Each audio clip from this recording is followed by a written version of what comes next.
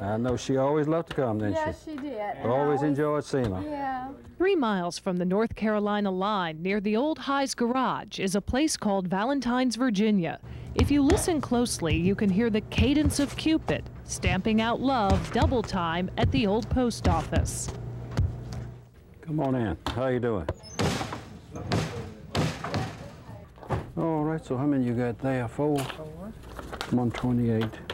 Willie Wright has been the postmaster here in Valentines for almost 50 years. Every Valentine's, it's the same thing. Thousands of letters pour in. They want my postmark and my heart cachet design put on their Valentines. When Willie Wright first got started, he stamped out a mere 400 of these Valentines. Now he's up to 40,000. I'm the second largest mailer of Valentines with a special cancellation in America.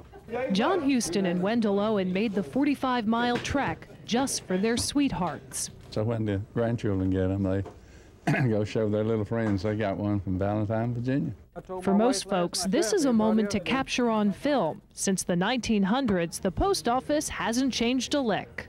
But this isn't just a local tradition. People from as far away as Massachusetts and Japan stamp out Wright's help. The machine won't put on a pretty cancel like that. It doesn't do it. I have had calluses and tendonitis in my elbow too.